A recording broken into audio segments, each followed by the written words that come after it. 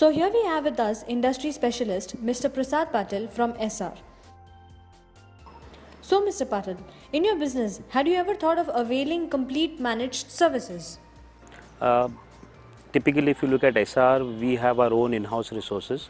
So a complete set of managed resources is not something that we've looked at, but we're sure that going ahead as we proceed towards a cloud-based model, that will be something which we'll look for.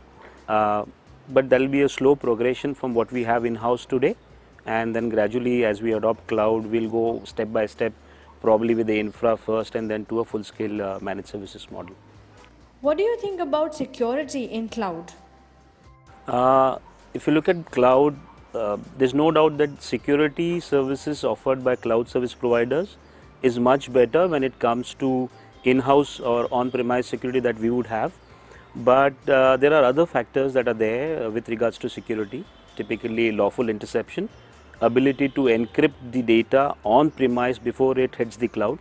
I think these are the points that we would have to be first addressed before we actually get on to a debate on to whether the cloud security service provider is good or on-premise model is better.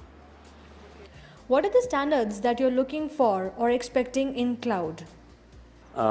If you look at cloud services offering today, most of the cloud service providers are pretty proprietary in nature, with them having built around solutions which are specific to their needs for their revenue models.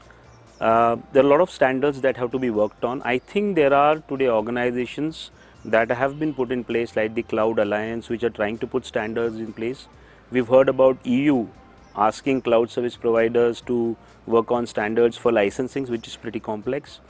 And I think there are a few other requirements like the ability for the customer to switch between cloud service providers, the ability to have integration done between cloud service providers, and the ability, the most important one, the ability to walk away from the cloud service providers.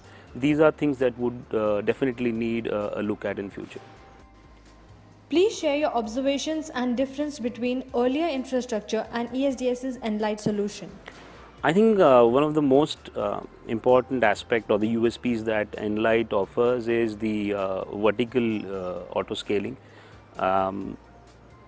Requirements where the customer is well protected in a cloud model with the ability to pay as he consumes vis-a-vis pay as an allocation that's already been done. It's rather disruptive to the cloud model today. I think many people is going to adopt that specifically. I'm sure it's not going to address all requirements, because there are requirements such as the legacy systems where the vertical scaling is limited to some extent, but eNlight is able to address quite a bit of requirements for today's consumers, and it's going to do well for those consumers. Thank you. Thank you.